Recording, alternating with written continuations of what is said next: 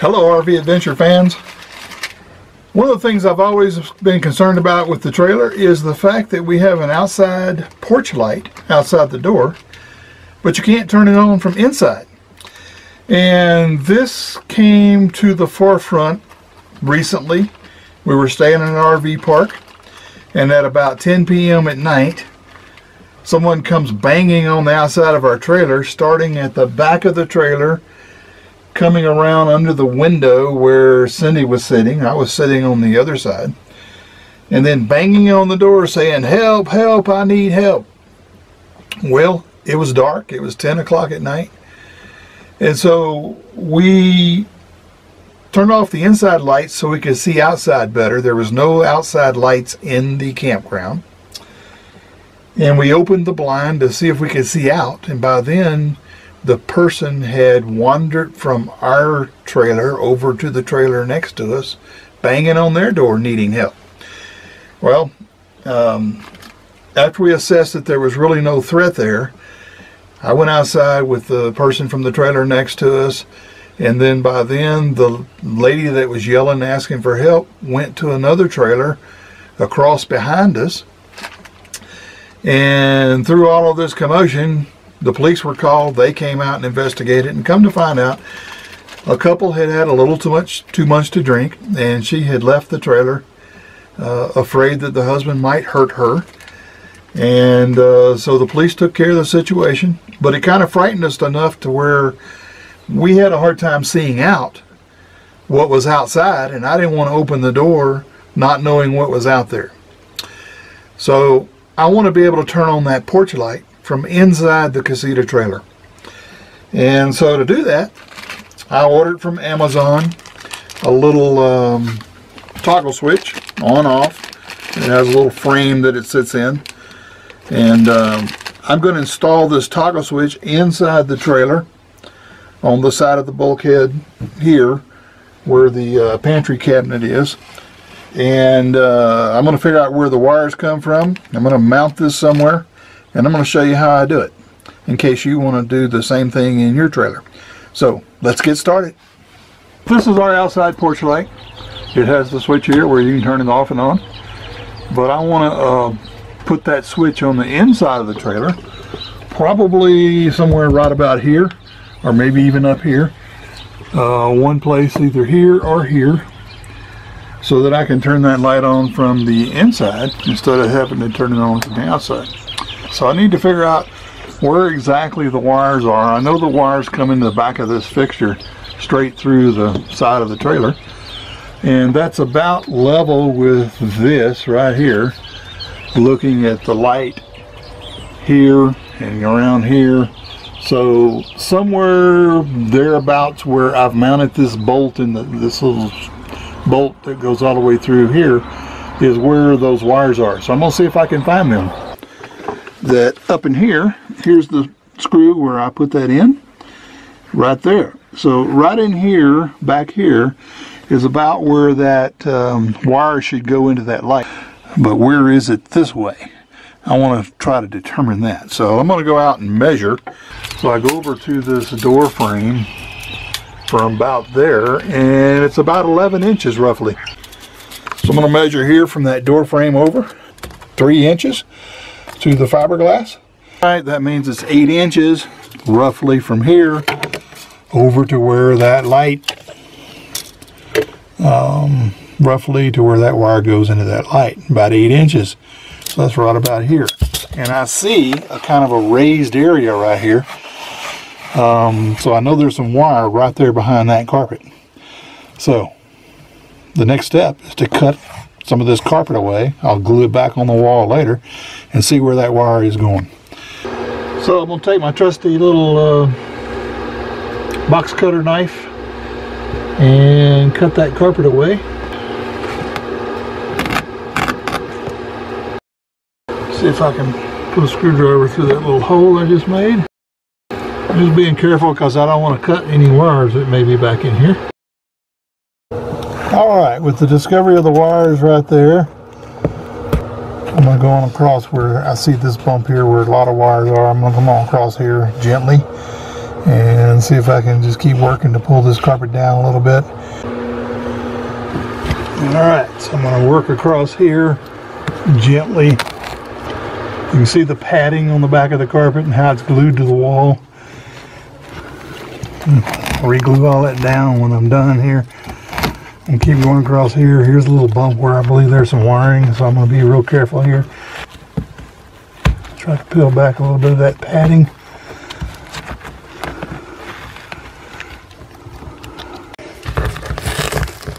Now, I can see now that here are 4 rivets. Here, here, here. There's one there behind that wire. So this is the wire that I want to intercept and put the switch on this black wire. I'm going to pull the fuse on it so that there's no power going to this wire, so I can cut into it. Okay, the 2 cabinet doors are kind of in my way for this project. I can't get up close to it, so I took the bottom one off. Just remove the 4 little screws from the hinge. I'm taking the top one off now.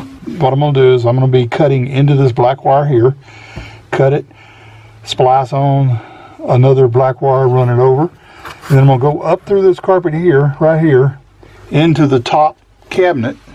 I've already kind of pulled it back out of the way so I can see what's going on. I had to take my razor knife and do a little cutting to kind of loosen it up a little bit. It's glued in there, and as you can see, some of the stuff just kind of sticks there. Again, I'm going to glue all that back. No big deal. And for those of you who are always wondering about the Casitas, how well they're insulated, well, here's how it works.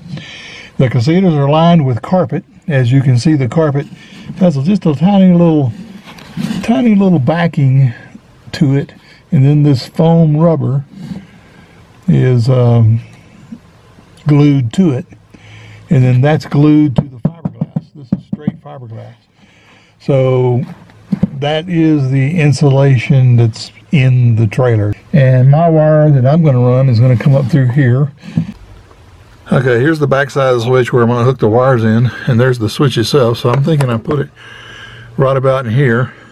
Okay, the wire that is used in the trailer that goes out to the light fixtures, that black wire up there that I showed you previously, is an 18 gauge wire. So I have some 18 gauge primary wire here. You can get it at auto parts stores or hardware stores or whatever.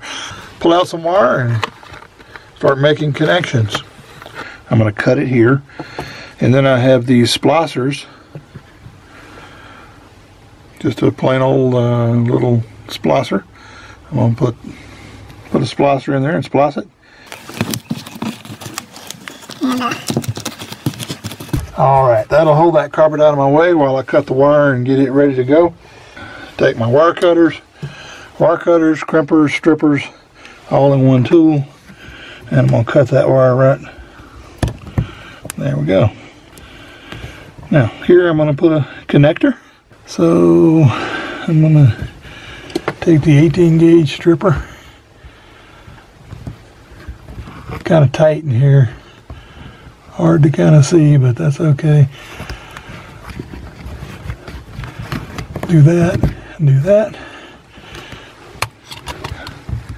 I don't know if you can really see that or not too good, but I got my wire stripped now like that.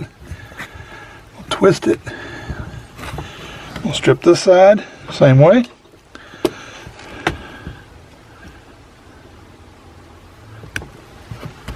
Twist that around a little bit, pull, and it's stripped. I'll take the piece of wire from my spool of wire, do the same thing, strip it, get it ready to go. A little twist, a little pull, stripped. Okay. Now, so you just put that in there like that, push it in pretty tight, and take the little crimper end and squeeze. That's crimped. Alrighty. This is for the power going to the switch. So I'm going to put this end in.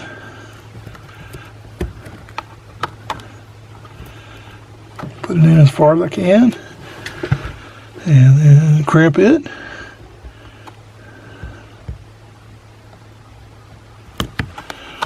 Right there, make sure that stays in, crimp. And then I like to crimp the middle as well. There we go. Yeah, all crimped. That wire's made up. Okay. Now, I always like to kind of overdo things. When I'm dealing with any kind of electrical circuit, even though it's only 12 volts, I don't want it to ever come apart. I don't want it to ever be a problem underneath that carpet. And I don't want to ever have to access it again. I want to do this once and be done with it. So I'm going to get some electrical tape and tape that completely. I'm going to start back here where this connector is. I'm going to take my electrical tape and go around it. Pull it tight. Go around the crimped connection. And I'm going to go all the way down to the wire. There we go. It's all taped up now. Cut that wire. There we go. And tape it over like so. And that connection's all made up. Now, I want enough wire that I can take this, kind of turn it back this way. We're going to go up through this corner and come out and have enough up there. So I'm just going to cut a long length here. I got plenty of wire. I want to make sure I have enough. I'll shorten it and cut it to length. Okay, I want to have plenty of wire. I'm going to cut this now. There we go. Now, wire's ready to go. I'll take my screwdriver and push it up through here like so. I'll have to feed it behind the carpet after I get it through there. I see that now, so I'm going to push that up through there. And my wire's coming out at the top. You can see the wire coming out up there. Grab that wire and pull it. There we go. Alright, so that's my hot wire. And I'm going to go ahead and strip the end of it so I know that's the hot wire, and just leave it laying here until I'm ready with the switch. Alrighty, I'm ready to get my next wire that I'm going to crimp ready. Let me strip that. Put my little crimp connector on there. Push that in as far as it'll go. Put that there. Crimp. There we go. That wire crimped. Be a little easier. Kind of tight there against that wall. Cut that tape.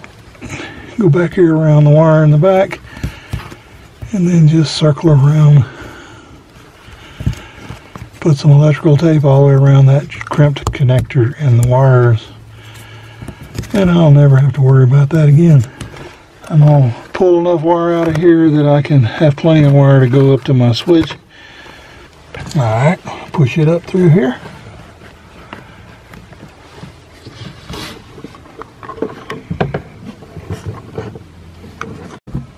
Alright, you can see the wire coming up right here in this corner.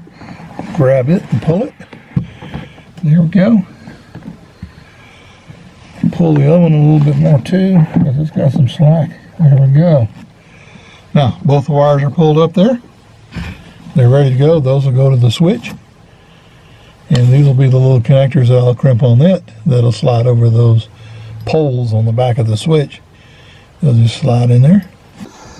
The plan is to mount the switch somewhere right about there. Is where I would like that to be. So I'm going to mark the top and the bottom. Alright, got my pencil. Like I said, I want to put that somewhere right about in here. I'm going to try to put it up as high as I can so that if I put something in here, it's not in the way. I can still reach the switch and turn it off and on. So I think about that, how it'd be good. Okay, so that's the top edge right there. Here's the bottom edge right there. So make that mark a little bit better right there. Right there. I want to measure this just to make sure, 1.5 inches. Make sure I mark that good. 1.5 inches. Yep. Okay. Now the width of it is 1 inch and 1/16. So I'm going to make it 1 1/8. Give myself plenty of room to get it in and out. So I'll put my tape measure on here.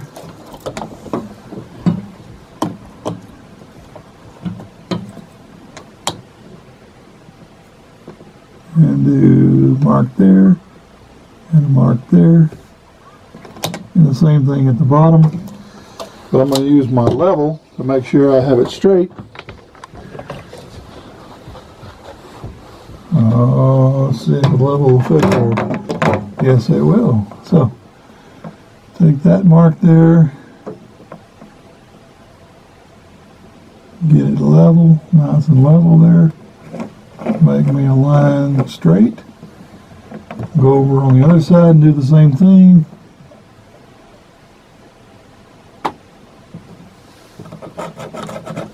Now, I have me 2 up and down marks. Now I'm going to get a level mark this way. Get my level. Do a line this way. And go up to the top mark that I marked. And do a line this way. So, let me get the camera a little closer, you can see what I've marked. Okay, now you can see that I have a rectangle drawn on the wall there. I'm going to double check the dimensions and make sure I have the correct width and height for that rectangle. And I'll drill a hole in each of the 4 corners and then see about cutting out that piece of fiberglass so the switch will fit in there. So, let me get started on that. Alright, I've double checked my dimensions, 1 1/8 this way, and these lines are just a little shy of that so I can drill right on the line. And the height is perfect. So I'm going to take my drill and drill through here.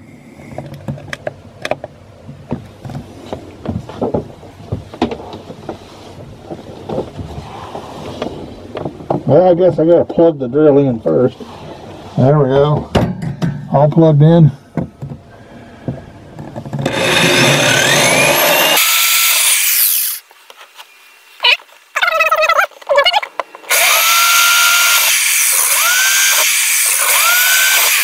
Alright, the 4 corners are drilled, and I'm going to cut that out. Then I'm going to go up and down right here.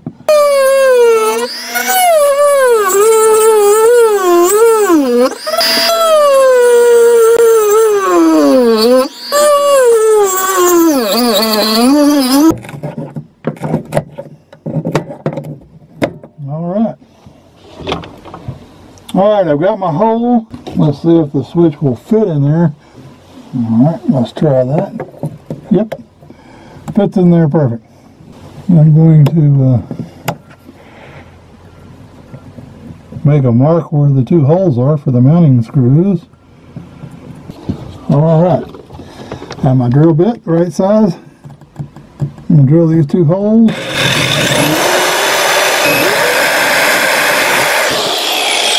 Alright, 2 mounting holes, the rectangle, ready to mount my switch. Now in order to mount the switch, I have an 832 3/4 inch long machine screw, washer for the back side, and a lock nut so it won't back out. So I'll take my switch. I marked the top that I want it to be at the top. It's marked on the inside too. Put my screw in there. Put it in there. I'll go on the inside and put the washer and the lock nut on it. Do that for the bottom as well. Let's get it nice and snug. There we go. Alright. Now, outside's done. On and off. I'll wire it up. And this is the little cover that goes over it. Snap that cover on. There we go. Now with the light switch all mounted, all that's left to do is hook up my wires. And this is the hot wire that's coming from the power source. I'll make sure it's in there all the way, and it is. I can see that visually. Take my crimper. I'm not going to want it to stick out real far. Like if I just put that on there, it's going to stick out that far because I want the carpet to cover that up a little bit. So what I'm going to do is, there we go, put a little piece of tape over that and secure it just to make sure that it's not going anywhere.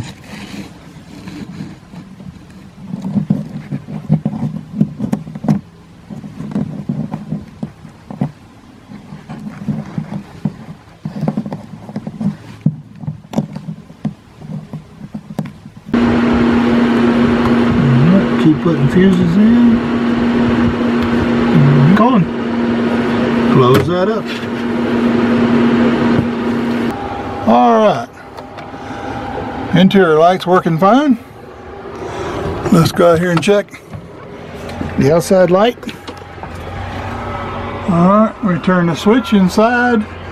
There's a switch. Works good, perfect. Turn the switch off. Alright, one porch light controlled by the inside switch now. Okay, I'm going to tidy up these wires. Kind of push them back against the wall pretty good. Pull off this duct tape. And I'm going to tape down these wires.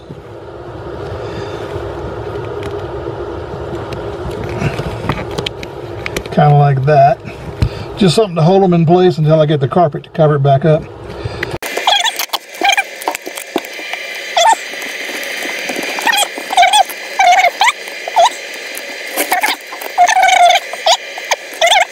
Alright, got some contact cement here that I'm going to put up here.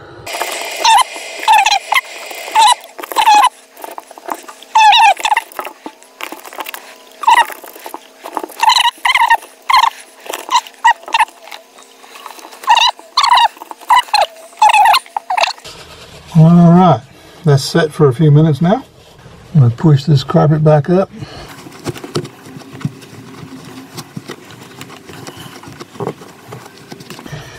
There. Push on this some more and hold it down a little bit. Put a little piece of tape across the top of that joint. And in 30 minutes, come back, pull all that tape off. That carpet will be glued back in place like it should be. I'm going to put a few pieces of duct tape across these wires to hold them down.